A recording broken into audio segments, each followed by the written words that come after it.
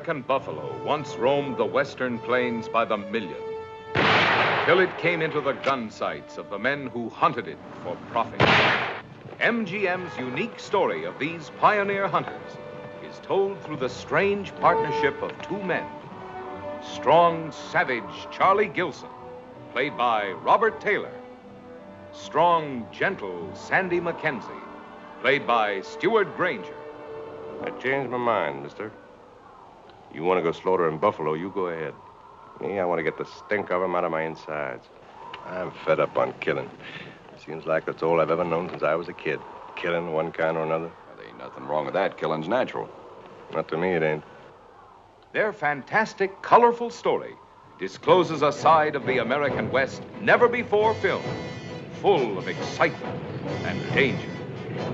In brilliant Eastman color, photographed at great risk in its actual locale, the Black Hills of South Dakota.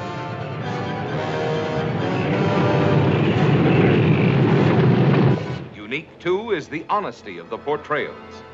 Russ Tamblyn as the appealing, red-headed half-breed. Lloyd Nolan as the tough, humorous buffalo skinner.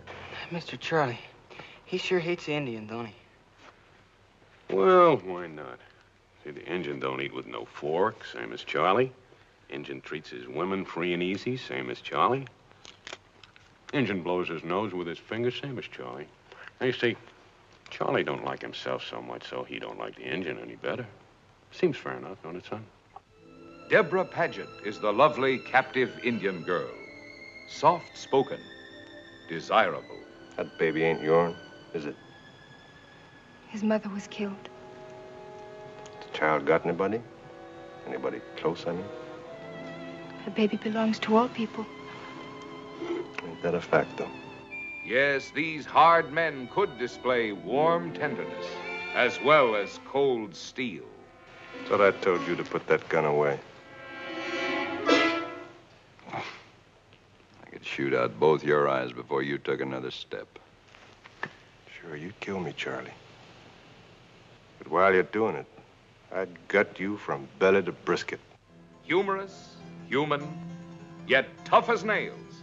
The Last Hunt is a picture that pulls no punches.